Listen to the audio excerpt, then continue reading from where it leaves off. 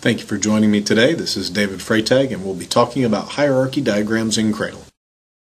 A hierarchy diagram can be created fairly easily, either from an individual item that you have open, or if you have a query, you can choose a particular item.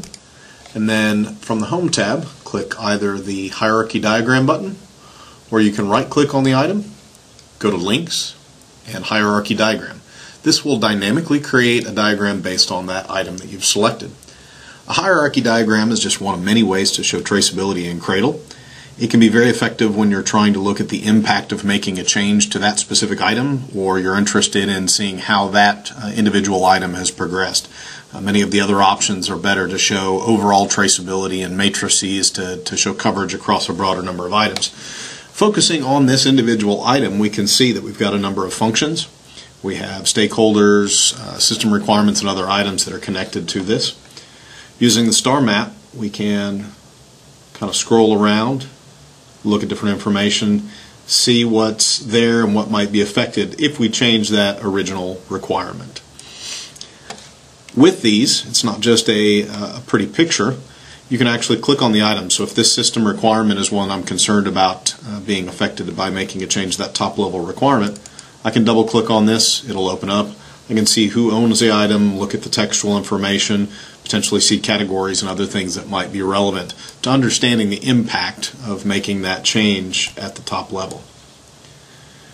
When we look down this sidebar, there's a number of things that we can do to control the look, the feel, and the content of the hierarchy diagram. At the top here we can see some general statistics. We've got 121 items, 120 cross-references. We're looking 3 layers deep. We want to change some of the properties of the hierarchy diagram. Click here.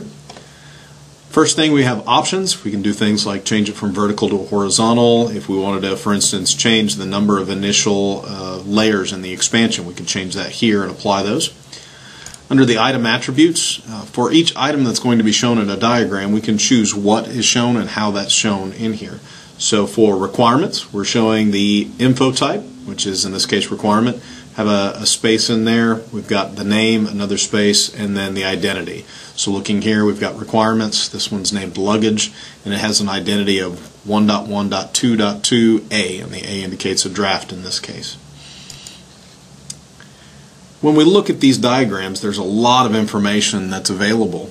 It may be that we want to look at a subset of that data, be able to focus in a little bit more and understand the individual impacts on item types versus everything. So we can look here, choose, say, requirements, system requirements, and verifications, those being the only 3 pieces of information we want displayed, and then click refresh. And this will redraw the diagram, still based around that original requirement, but this time only showing the system requirements and the verifications that are linked.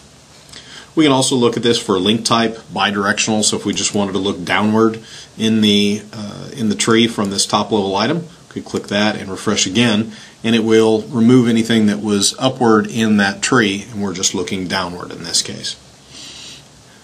When you understand some of the basic constructs on this, you can also start looking and saying, you know, there's still a lot of information here. There's a lot of different system requirements that are viewed.